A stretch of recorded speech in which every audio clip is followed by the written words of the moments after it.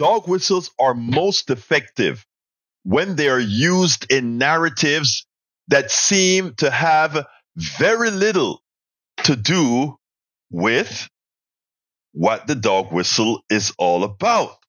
So as Whitmire, who's running for the mayor of Houston, is asked about diversity in Houston, he wants to make an attack on, well, not an attack.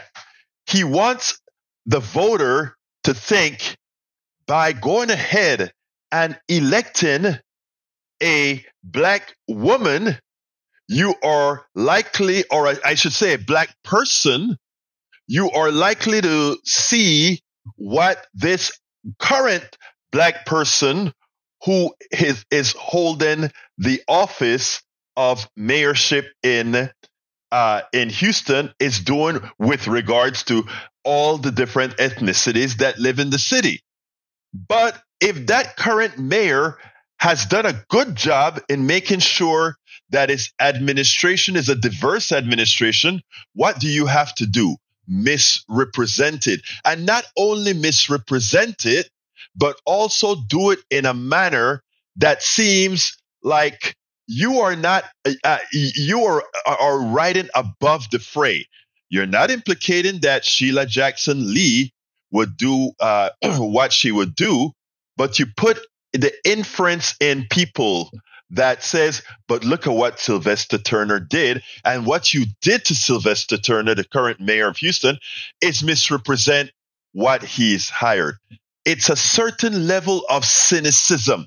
It's a certain level of sinister it's a sinister behavior because it shows what is within your character, that you are willing to win a race by creating a false racialization where none should really exist.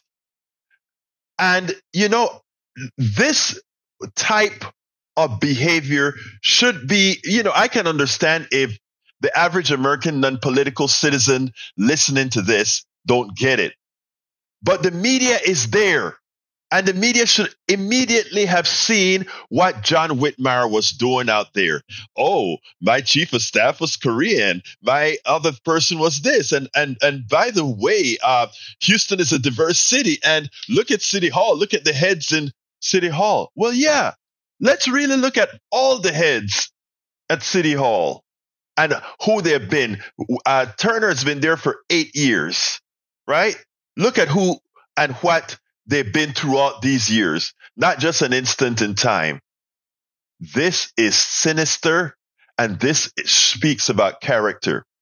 Let's listen to how Whitmire said it, and then we'll take it on the other side. We brag about our diversity, rightfully so. We're the most diverse city in the nation, something to be proud of.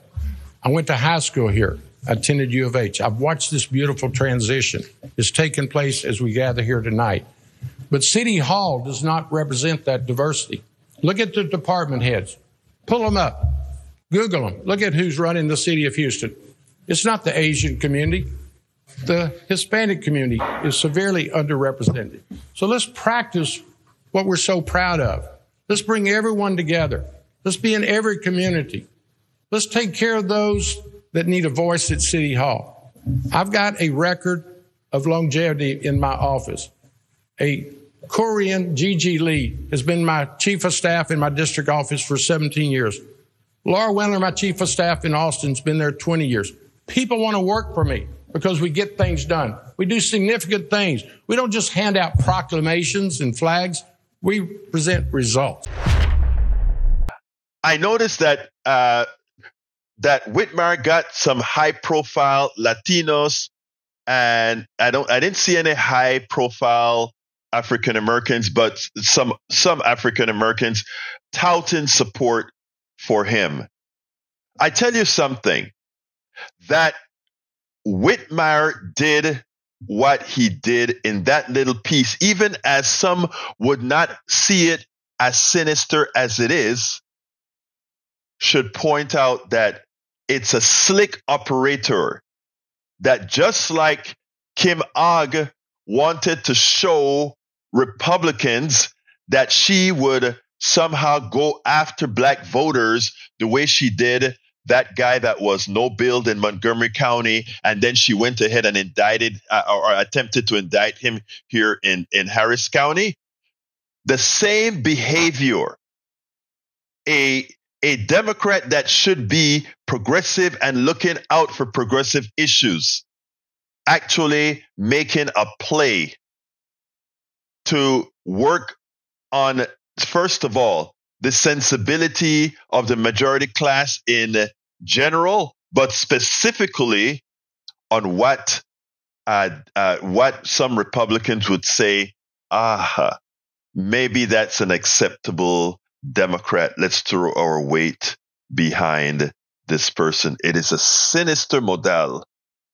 And I hope people understand exactly what's occurring here. Sylvester Turner did. We spend a lot of time deconstructing the news, trying to parse it into a form that everybody can understand. We try to find those little nitpicks where it flies above the fray, etc. If you really like these videos that we do, I want to ask a big favor. Please go ahead, number one, subscribe to our channel, and number two, please join if you can. Thank you so kindly for watching. Keep watching. Please remember to share. We must populate the entire internet with our progressive message, a message that we know is what most Americans say that they want. So help us, please join.